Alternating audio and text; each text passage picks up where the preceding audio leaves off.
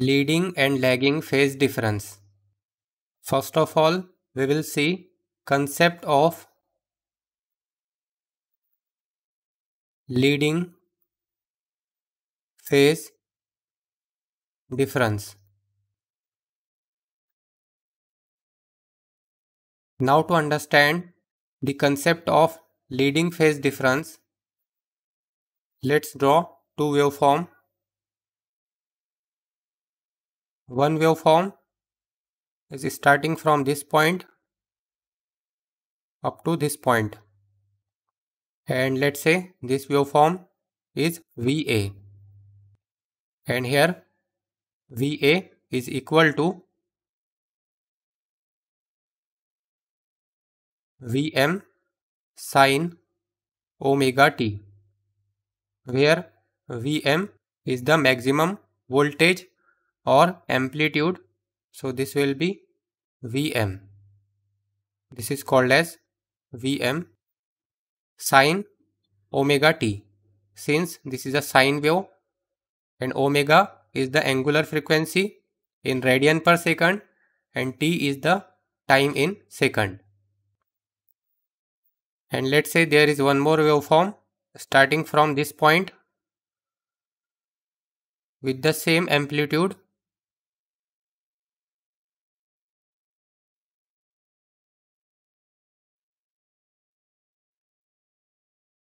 Now let's say this waveform is VB and it have the same amplitude of Vm, and the equation for this VB is equal to Vm sin omega t. Now here we can see this VA waveform is starting from this 0 and this VB is starting from this point. So this difference is called as phase difference and it is represented by phi. So it is called as phase difference.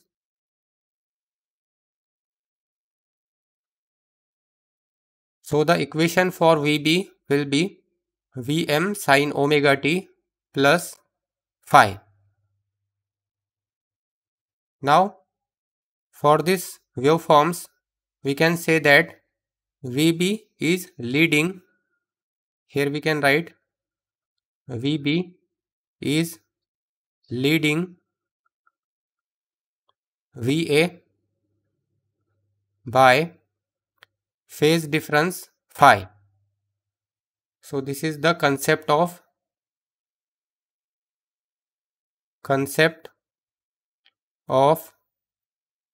leading phase difference.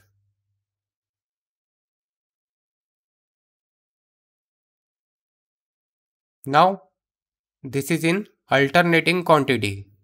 If we draw this in phasors, so we have to take VA as the reference because VA is starting from 0. So we have to take VA as a reference. Then this VB is leading and it have the same amplitude, that is Vm. Both the Vm or maximum voltage or amplitude of VA and VB is same. So here in case of phasors, the length of this arrow represents magnitude or amplitude. So the length of VA and VB will be same. So this will be VB and here this will be the phase angle now. Phase angle is represented by phi. So this is phase angle. Now this direction is called as leading direction. This is the leading direction. And this direction is called as lagging direction. Lagging direction. And this is called as phasor diagram. So this will be figure phasor diagram. Now next we will see concept of lagging phase difference. Second, concept of lagging phase difference. Now again, to understand the concept of lagging phase difference, we will draw two waveforms.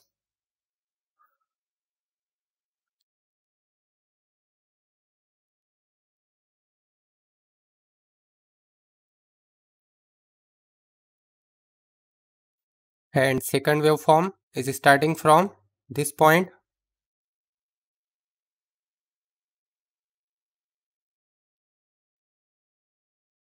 Here also both the amplitude of VA, let's say this waveform is VA and this waveform is VB.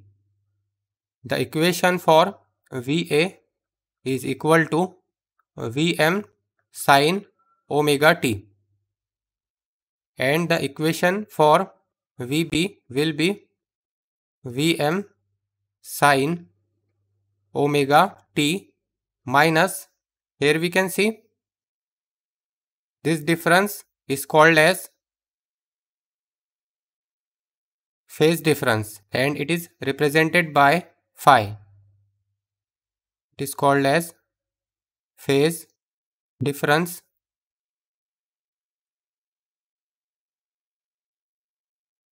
Now here, this is the phase angle or phase difference. So here this will be negative because this time this VB is lagging. So it will be phi. Here we can write VB lags VA by phi.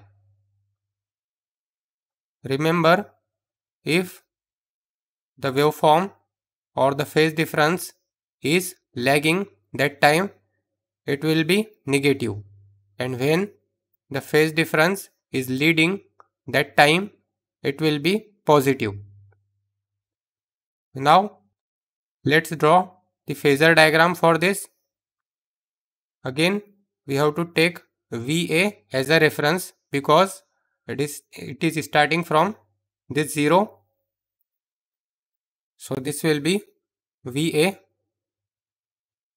and the length of VB will be same as the length of VA because the amplitude of VA and VB is same, that is Vm for this and Vm for this VA, both are equal. And here in case of phasors, the length of this arrow represents magnitude or amplitude, and this will be the phase angle which is represented by phi. It is called as phase angle. Again, this direction is called as lagging direction. So here we can write it is the lagging direction, and this direction is called as leading direction. This is the leading direction.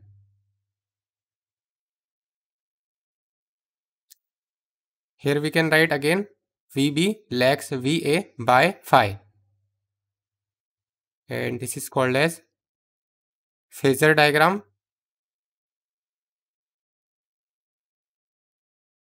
And this is the alternating quantity. So here we can write it is the concept of lagging phase difference. If you want all the notes of this video, then check the link in the description below. There you will find thousands of questions and answers and videos related to electrical and electronics engineering. Thanks for watching.